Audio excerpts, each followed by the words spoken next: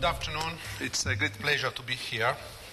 And I will talk about the World Top Income Database, that is probably the newest of the databases we are going to discuss today. Let me start with an overview. It seems that tax-based statistics always hit a nerve of the economics profession. And for those who are interested in the history of economic thought, there was a huge debate at the end of the 19th century around the so-called Pareto's law. And people there, starting with Pareto, but all the other people around the world discussing the Pareto laws, were using tax statistics. So it is not something new to economics, actually. That was the first time that income inequality was empirically studied in such an extensive way. Then in the mid-50s, Kuznets used the tax data to study the share of the upper income groups in the US. And Kuznets commented for its magnitude and persistence. After the Second World War, there was a change in the income distribution unmatched in the record. And Arthur Barnes, NBR, and then governor of the board, said that is one of the great social revolutions of history. And then recently, the tax data by Atkinson, Piketty, Saez, and the things I'm going to talk now, brought to the fore the big increase in inequality in rich countries, especially. And now the 1% has become part of our everyday language. So it's strange how tax data produce such an interest in the profession and also outside the profession. But on the other hand, they have been used not much by economists, especially people working on income inequality. Well, there are many reasons for that, and, but it is still surprising that we have had to wait until 2011, when the World Top Income Database was released, to have an international database based on tax data. Now, the WTID collects data on the shares of personal income received by the richest groups of taxpayers. They have data for 29 countries over a period of 143 years. The first observation is from Denmark in 1870. And the last one is for a bunch of countries in 2012. And all figures in the database are computed from tax statistics, except for China and more recent Finnish figures. Now, three characteristics of the project are important.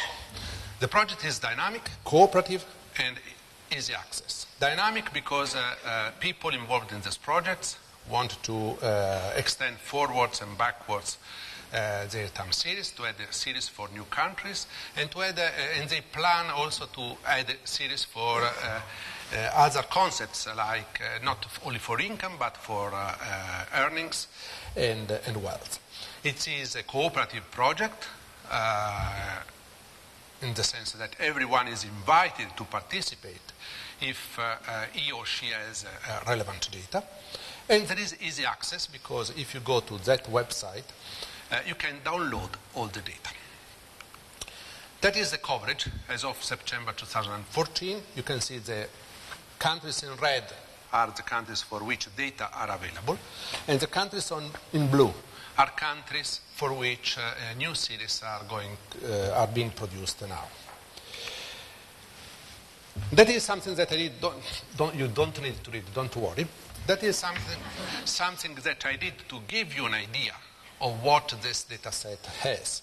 That is, each gray square indicates that there is available the figure for the top 1% income share. You have countries in columns and years in rows. And you can see, look at first at the right-hand side, and you can see that the series are very dense. You have a lot of observations, much less missing values that you would find in the other data sets we were talking about. But the interesting thing is that if you go to the left-hand side, you have a lot of observations for the years before 1945. So it is for sure the only source that allows you, at least now, to study pre-Second World War changes in income inequality. So length, density, the two main strengths of the data set. And the third strength is that you have a much better coverage of the top of the income distribution than in sample surveys. We all know that the rich people tend to, do not appear, do not feature, or tend to be data not collected in sample surveys. We have information based on tax data for the richest people in each country. Of course, there are weaknesses, and some of these weaknesses are linked to the fact that tax data have not been used much in the recent decades. The definitions of income or refer to administrative rules. The reference unit is not the household or the individual, but it is the tax-paying unit that is not what we would like for welfare analysis in many cases. There are important discontinuities due to changes in tax rules. There is, of course, the problem of tax avoidance. And the last thing, you cannot usually estimate standard inequality measures like the Gini index or the Tile index, but you can always have information about the share of income going to the top income earners. Of course, we could have a similar slide for all the other sources with strengths and weaknesses, but that is what we are talking about. Now, before describing the data set, let me mention briefly the problems of methodology using tax data. That is the typical kind of raw material that is used for this kind of analysis. That is a table that I drew from the paper by Atkinson, Piketty Says in the Journal of Economic Literature. It refers to income tax data. To income, no need to talk here. Income tax data in the UK in 1911, 1912. And the information that you have is you have income brackets for the top of the distribution, number of persons in each income brackets, and the total income received by these people during the fiscal year. Of course, having this number and this number, you can compute the average for this income bracket. Then you have the total number of persons filling tax records, just 12,000 people in 1911, 1912 in the UK. And you have the total income of these people. How can you use this data? When Pareto wrote, people were using just this information. Then what happens? Thanks to Kuznets. Kuznets basically laid down the methodology followed by Atkinson, Piketty, Saez, Alvarez, and all the others. First point, the basic procedure is to compare the number and the income of persons represented on federal income tax, Kuznets is talking about the US, with the total population and its income receipts. So going back here, we need the number of total people in the population, and we need the number for total income to know how much this income accounts for, to know how this income fits into the income share of top income groups. Of course, these brackets do not coincide with the percentiles, so what we have to do is to interpolate within brackets to compute the top 1%, top 5%, and so on of the population. There is an excellent discussion of all these problems in the paper by Tony Atkinson. Let me remind you some of the issues, important issues. The first one, I already mentioned that we can compute only one inequality measure. Then we have problems. We have to decide about control totals for population. So taxation is rarely, well, not rarely, is mostly now on individual basis, but in many countries over time, the tax unit is the family. So we have to account for the fact that there are married females usually. The second point is control totals for income. Where do we find the total income to compute the top income shares? So there are basically two methodologies used by people. The first one is to use income tax data themselves and to estimate the income of non-tax filers. The second methodology is to use external control, basically national accounts. Then we have an issue about interpolation. How do we, which distribution do we fit within each income bracket? The typical thing, that is what is done by almost all people working in this field, is to use a Pareto distribution of this kind. But there are other alternatives, as discussed by Frank Howell and Mehta in the paper in Review Economic Studies.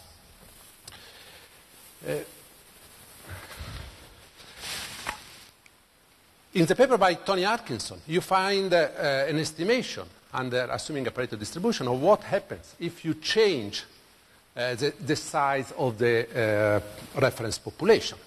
So if you increase the reference population by C%, you see here, then you have to go further down the income distribution to locate the top X% group. And that means that top income share goes up. It goes up by this number here if you assume a Pareto distribution. So that means that the choice of the individual population matters. So if you move from taking individuals, so you approximate your population of taxpayers with individuals 20 plus, or you approximate with individuals 15 plus, you get different levels for the shares. But the effect in practice can be relatively small.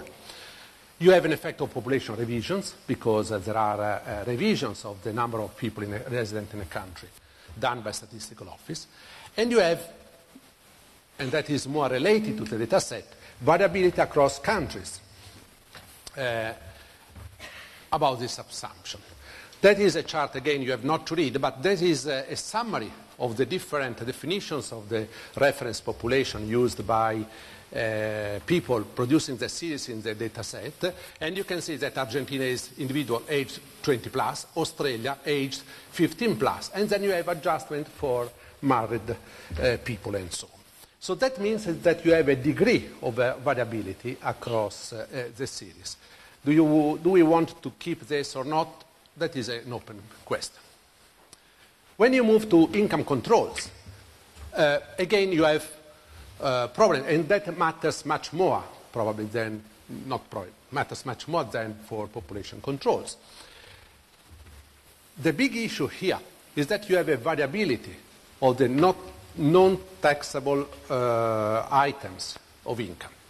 So two typical examples are transfers and capital gains. In many countries, capital gains are excluded. In some others are included. And capital gains can make a big difference for the estimation of top income shares.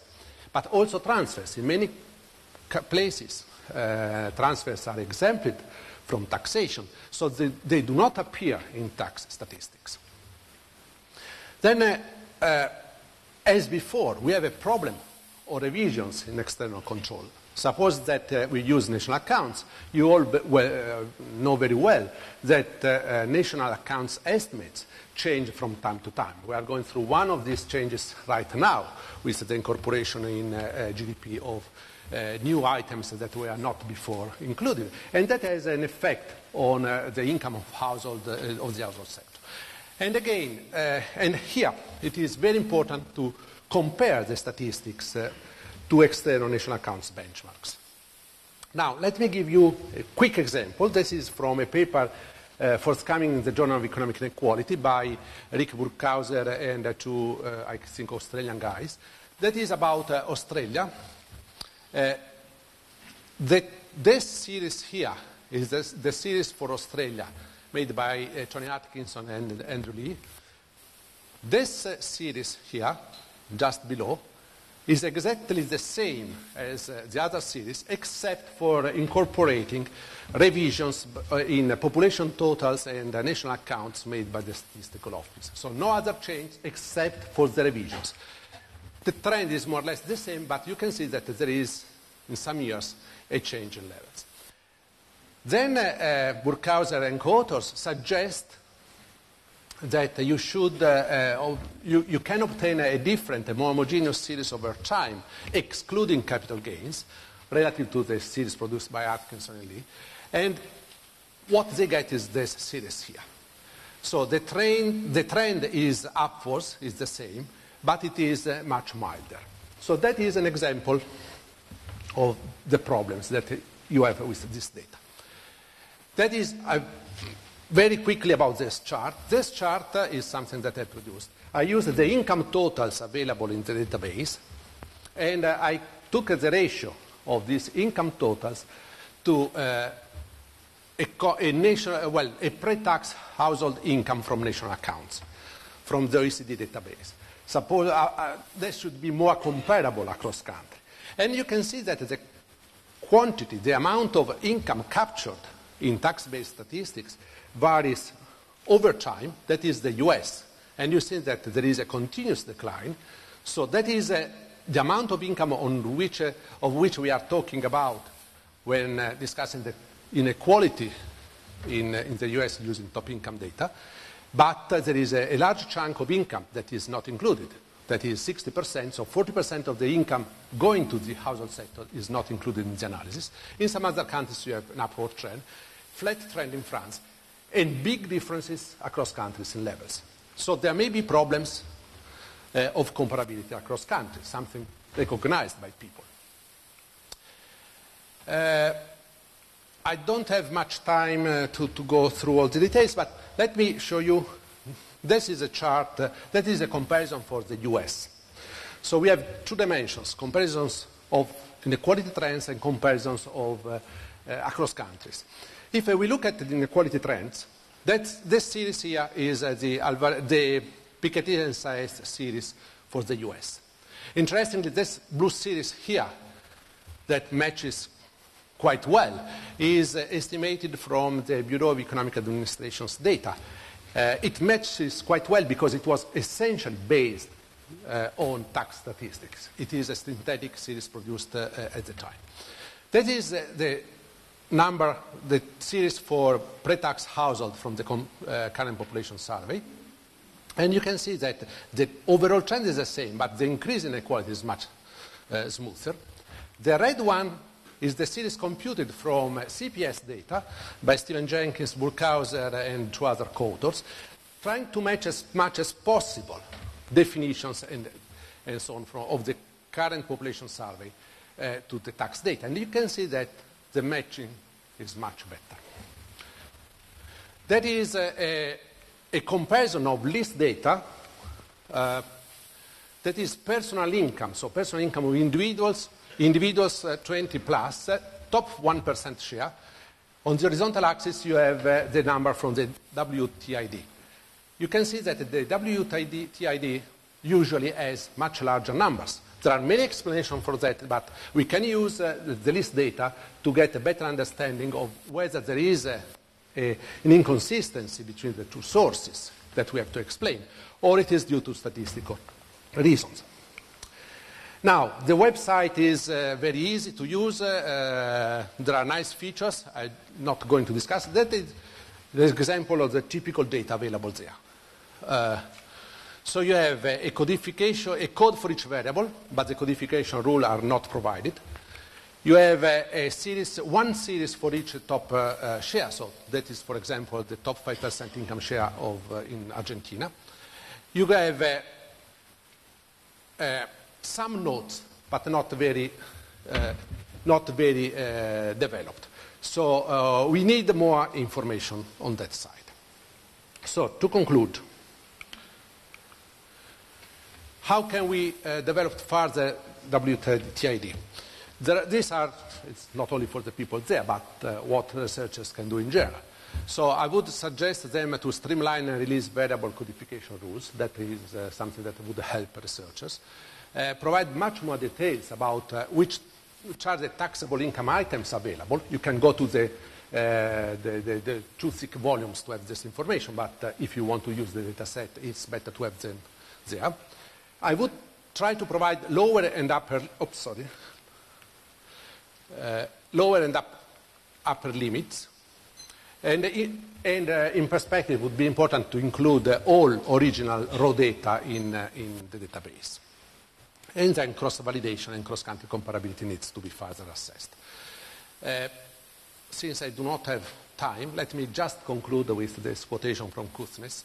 It is as if one tried to paint a fine picture with thick brushes and large blobs of somewhat mixed colors, but still better than a white page. Thank you.